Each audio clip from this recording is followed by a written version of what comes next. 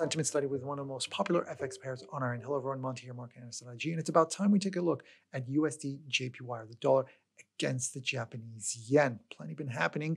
And of course, you had the 150 red line, the anticipated policymaker intervention, Bank of Japan's yield curve control program tweak. You got the underlying yield spread differentials. Of course, when it comes to sentiment, well, you got clients, IG client sentiment, and CO2 speculators on opposite ends. Let's go ahead and take a look at the IG client sentiment. These are week-on-week changes.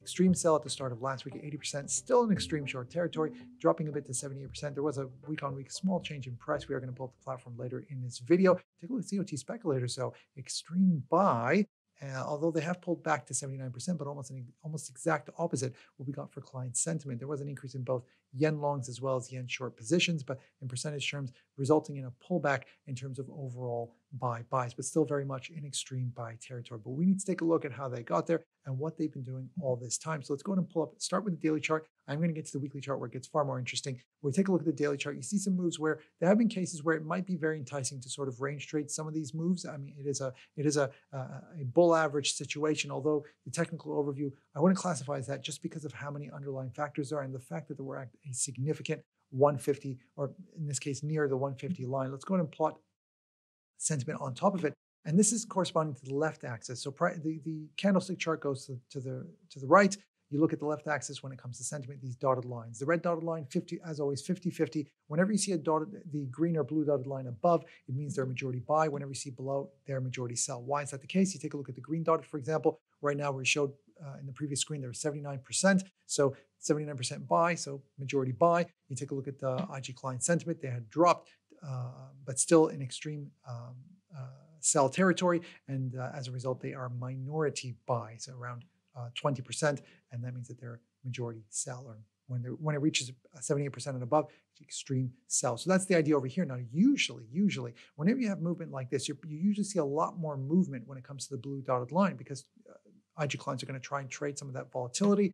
Okay, fine. There is a little bit of this when it went up. You did see client sentiment dip further into extreme sell territory. That's the 86% that I talked about. And that's when it dropped, you did see some of those fresh shorts start to come out. But a lot of times you'll see a lot more action, and usually a little bit closer to the red line, so the dotted red line. So what exactly is going on over here? Going to have to shift and take a look at the weekly chart to have a much better idea. So every candle here represents a week of price action, and then we're going to go ahead and we're going to put sentiment on top of it. Take a look at IG client sentiment, the blue dotted line. So initially there were these attempts at range trading some of these moves. You had price dip, you had some of the buys go back up as shorts get enticed into closing out and some longs initiate. You had this move up over here, which went all the way up to here, and you saw sentiment eventually start to move further into heavy sell territory. And then afterwards, you had price, this significant retracement over here that helps shorts get out, longs initiate. But then once again, as price goes up this time around, this time you see it going down and reaching into extreme sell territory. What about when it comes to COT speculators? Throughout this period of time, they were holding majority bias. There was this period when you had this dip over here, you did see them drop into roughly, you would say, heavy buy territory from what was extreme buy. But then afterwards, especially on this move, this pullback over here and then moving up over here, went into extreme buy and pretty much stayed stuck in extreme buy territory. Now, the thing is that this chart's not going that further back, but I'll tell you where they did shift. I'm going to go ahead and shift, take a look at IG's trading platform, and we're going to look here once again on the weekly chart, but we want to go a little bit further back. And you look at some of the data for COT speculators, when they actually shifted from majority sell was back in March of 2021. So if we're going to go ahead and take it back significantly further, all the way to around here, and you can see that was when price was around the 109 to 110 area. Let's make it easy and just say 110 is where they shifted from majority short to heavy buy. They went right away into heavy buy territory. And you can see over here, they've got a very, very big margin from 110 all the way up to here. They've got a big margin to work with. So this does not mean that automatically you ought to think, oh, guarantee that it's going to go up further, the Paris price. There are plenty of other factors involved. They a lot of times like to go with the momentum, and they usually like to increase. So you'll see that their bias was increasing as it was going up. when there was a significant pullback.